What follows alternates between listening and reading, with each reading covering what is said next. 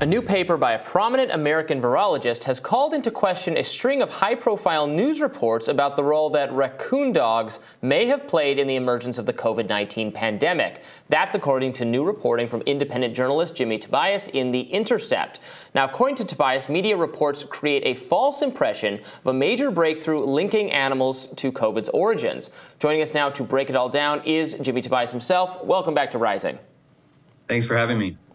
So great to talk to you. So please summarize this for us. Obviously, we saw, all the headlines pointing to, the genetic material at the wet market it's in such numbers. And also the raccoon dog genetic material, case closed. That was kind of the framing of all of that for a long while. And now I understand a lot of people saying actually there's much more to the story and it was not, dispositive at all. What's your evaluation?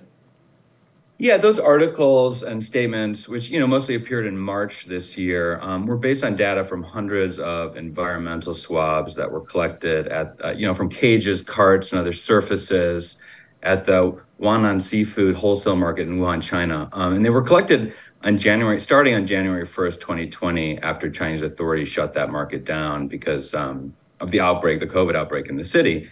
Many people, some people have thought that the seafood market was sort of the site of the spillover event or the potential site of a spillover event, and others see it more as just a super spreader venue early on in the pandemic. And so these data, were sought after and weren't released by the Chinese CDC until this year. And Jesse Bloom is a prominent virologist based out of Seattle.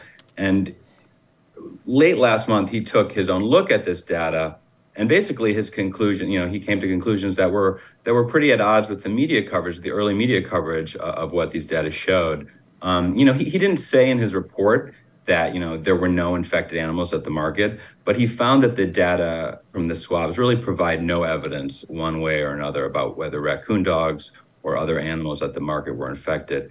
And he also really highlighted what I think is probably the most significant limitation of this data, which is that it was collected at least a month after the first human infections in Wuhan. And so he told me that it's just very hard to take data collected that far downstream of initial entry into humans and really to convincingly support any precise scenario for how the virus got into people. And overall, Bloom is kind of still in the camp that it's very unclear at this time how SARS-CoV-2 first entered humans.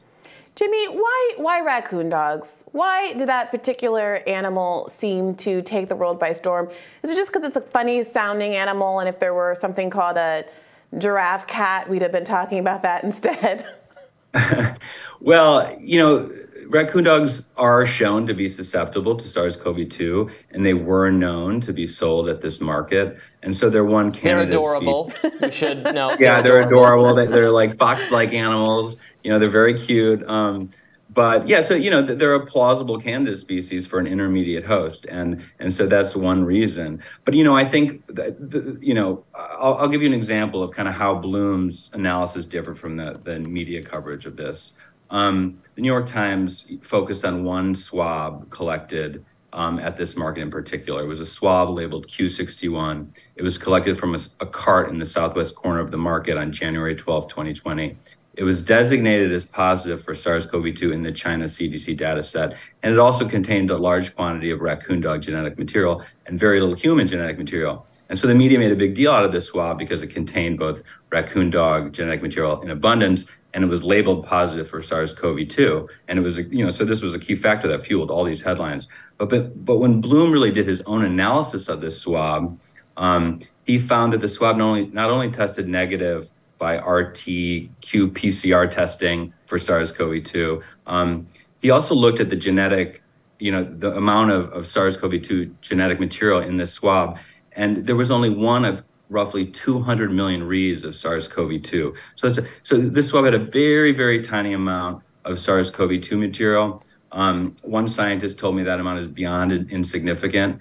And so this swab really wasn't what it was made out to be in the media reports. And what's more, Bloom found that this was the only swab above a certain threshold for raccoon dog genetic material that contains any SARS-CoV-2 RNA material at all. So 13 of the 14 samples with the most raccoon dog genetic material had no SARS-CoV-2 reads, and this one had 1 in 200 million. So there was a difference between how the media covered this and what his analysis showed. And he, in the context of sort of a staid scientific paper, he had kind of harsh words for the media coverage of this data.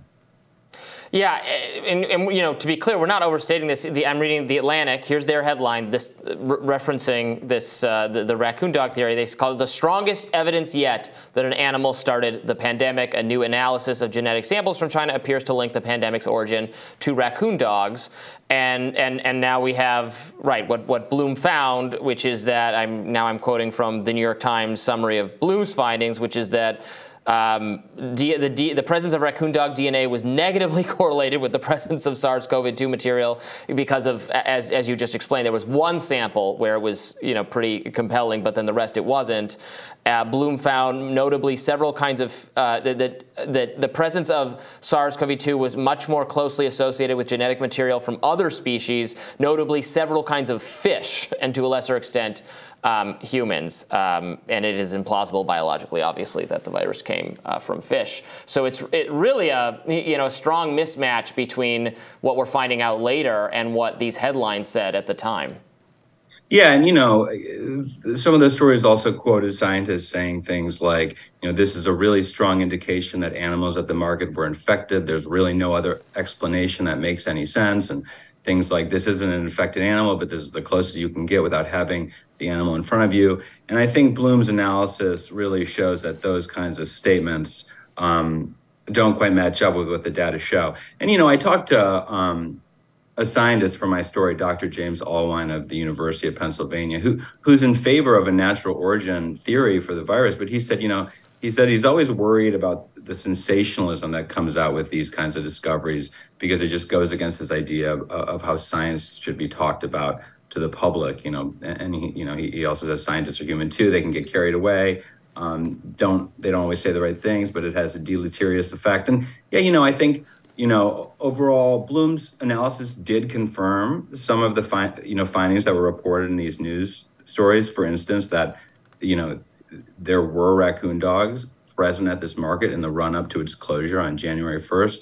But again, he really strongly showed, he says, these data were collected at least a month after SARS-CoV-2 entered the human population. And so you really have to keep that sort of thing in mind when you're reporting on this sort of thing. You can't just jump to conclusions. And I think his report really kind of helped clarify what's become a media spectacle, maybe tamp down some of the more sensationalism, and give us a clearer look at what's happening with these data. And this is a scientific process. It's ongoing. People are still looking at these data, analyzing them. He just submitted his paper for peer review.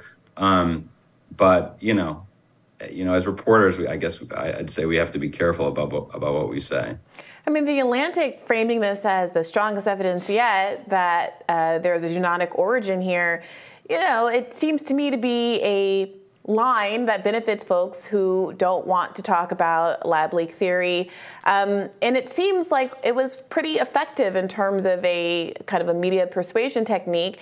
What do they say about a lie goes around the world twice before the truth gets out of the gate? I'm sure there are a lot of people who at some part of the recesses of their mind will continue to hold on to this idea that there has been more and more evidence that there's a zoonotic origin here.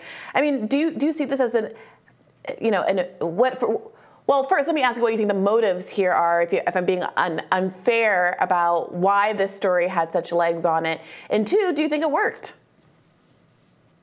I can't really speak to the motives of anyone involved. I don't know the inside story of how this got out there like this. But, it is notable that these news headlines came out before there was even a report from an initial team of scientists who looked at the data, before that report was even public. So I think there is this sense that there's, people are trying to, and it's partly it's journalism, you're trying to get the scoop. But, with science, I think one has to be a little more careful than that.